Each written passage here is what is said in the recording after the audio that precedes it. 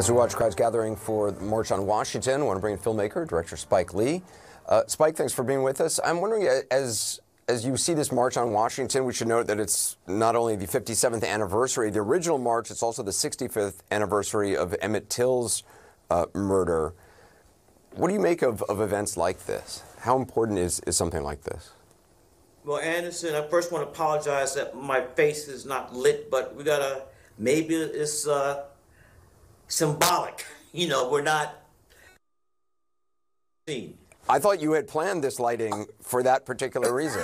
I'm a filmmaker, I should know better. But anyway, and Anderson, no, all jokes aside, I want to thank you for having me again. And how many times have I been a guest in your show, you know, after someone black or brown has gotten shot now? And just looking at the footage of Mr. Jacob Blake's son saying how his son, who was shot 7 times in the back, paralyzed from the waist down, his ankles shackled to the hospital bed. And that, right away I think about, that's what they did that's what the slave catchers did. Where my ancestors, if you got caught, the least thing they did was put shackles on your ankles. And one of your producers, Anderson, told me that so far, our brother, King Jacob Blake, has not been charged with anything. If he has not been charged with anything, why in the world is he shackled to his bed, hospital bed, like he's an animal? My question to the authorities in Kenosha, has Kyle, I know he's been arrested, but is Kyle Rittenhouse, is he in shackles? 17 years old. Shot 2 protesters, killed 2 protesters, and maimed another one. And I saw footage, Anderson, my brother, CNN, after he shot 3 people, killed 2, he's walking the streets, and armed vehicles and jeeps pass by him. And it's after he shot that semi-automatic weapon. After. Let me answer. I want to ask you a question. Imagine the same scenario, but a black man has a semi-automatic rifle, and all the chaos was happening in Kenosha. Do you think that armed vehicles and jeeps are going to ride right by a black man? I'm laughing because it's so crazy. There's actually video, it's a cell phone camera video, and it's on social media. We can't independently verify it, but it does show a police vehicle communicating with some of the armed white people who had come to, in their words, maintain order or defend property, even giving them water or trying to get them water and thanking them for what they were doing. It does seem, you know, this is 2 days after, or even 1 day after, the McCloskeys were at the RNC and treated basically like heroes for brandishing weapons at Black Lives Matter protesters who were just walking by their house.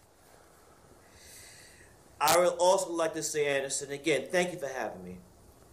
I really want to, you know, prayers and blessings to the family. And then, this is very important.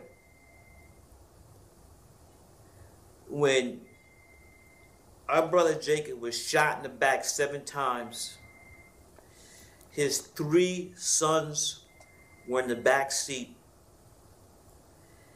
And they're going to have to live with this trauma all their lives. They saw their father shot 7 times in the back. And let's hope he lives, but he's never going to be able to walk again. And Anderson, there's so much hate in the world, specifically the United States of America. And Doc Rivers, the great coach of LA Clippers, was so on the money with this remark. We love this country. We love the United States of America. But the United States does not love us back. From the very first person to die for this country, Christmas addicts in the Boston Massacre, the very first person to die for this country was a black man. And we have been fighting, putting our lives on the lines for every single war, for the promise to be recognized as human beings and full citizenship. And here we are in this dreadful year 2020, and black and brown people, black and brown trans people are being shot down like animals, like it's all right. And this guy in the White House and what he's done and what this just level of hate, Anderson, it's heartbreaking. I don't know. I pray to God this guy is out November 3rd. And also, I like to bring this up, and I think you've talked about this too. I think there's going to be shenanigans, some skullduggery, that if he loses, particularly in a close vote, he might not want to leave.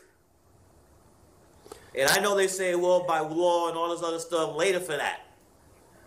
You know, are we, Anderson, are we coming to a civil war, the next civil war in the United States of America? I ask you that question. Do you worry about that? Anderson, I can't have a restless sleep.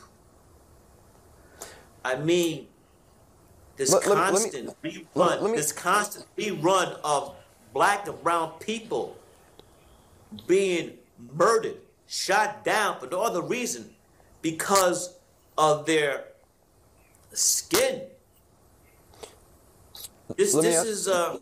Let me ask you, at the RNC this week, you know, look, all conventions for any political party is propaganda. People, you know, Democrats and Republicans put on the best face possible. But we did see a real effort by this administration at the RNC to appeal to particularly black men, and not so much black women, but black men. A lot of speakers, and the administration says, look, criminal justice reform, there were positive steps made toward that. Actually, you know, Spike, Breonna Taylor's mom is about to speak, so I just want to listen in. Look, I want to listen to what she says. Want to come back to me, but of course, please go. Please go. Okay, take care, Spike. Let's go. Let's listen in.